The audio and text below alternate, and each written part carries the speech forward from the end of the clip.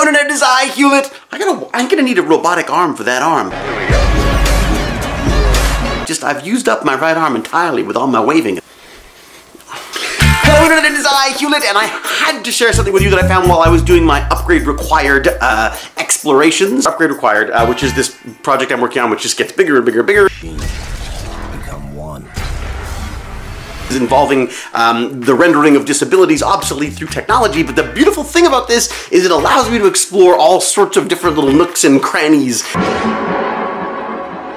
of science and science research and genetics and biomechanical stuff and robotics, and it's just so cool. I stumbled upon this great, amazingly cool thing, and I had to share it with someone, so I thought I'd share it with you. YouTube. Yeah? This is, I would call it, a rat and gold silicone robotic sandwich that swims through its own blood. Yummy. So this is a biomechanical living robot. It's alive! Inspired by the beautiful undulating motion of a manta ray. A guy by the name of Kevin Kit Parker is at the aquarium with his daughter, and his daughter is obviously much braver than me. She goes to the petting zoo part of the aquarium where you can actually pet the rays. You know, those petting pools that everyone except me will go and touch the weird slimy animals, have them nibble on their hands and stuff. Yummy. She's obviously a far braver child than I am as an adult. She's playing with one of these rays, the ray sort of skitters off, and he marvels at the beauty of how this thing moves through the water. This beautiful undulating pattern it uses to get through the water.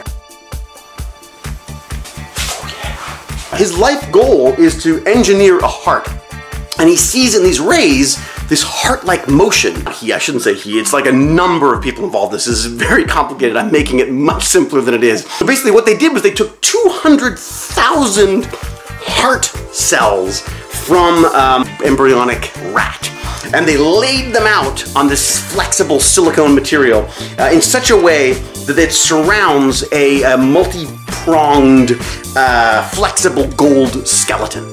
So what happens is these muscle cells have been, what would it be called? Optogenetically altered. So they've been genetically altered to respond to light.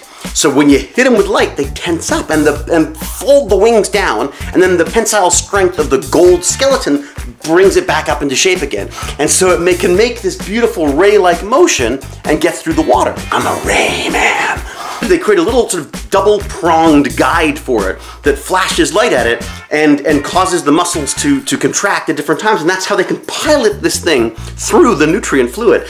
So these things don't move through water, they move through what is effectively their own, you know, their own sustaining blood-like fluid.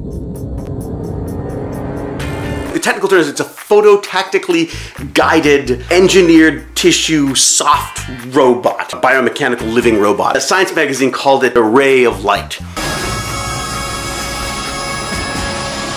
I love this, how technology is now embracing the natural world. I mean, nature's had, you know, millions of years to get this right, and it just makes sense. We should rip them off. This combination of man and machine, the organic and the inorganic, is just, I mean, this is, it's just revolutionary to me. Absolutely fascinating. I was also just very impressed because this guy, this Kevin Kit Parker guy, he talks about his work as a way of impressing his daughter. And I just thought that was kind of cool. Like, I want to impress my son, I buy him a pack of Pokemon cards.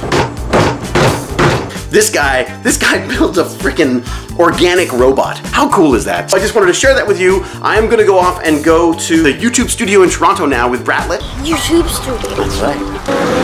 Let's go. Let's go. What are those snail-looking things? Next stop. They don't look like snails. They do. That's what snail-like look. Where are we now? What street is this? Isn't that cool? You gotta find it. Woo! What did you get?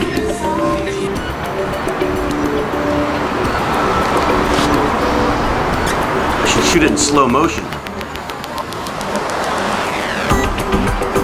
Let's go.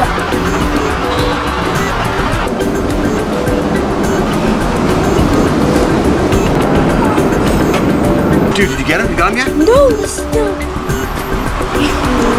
It's so hard. You got him! You got him!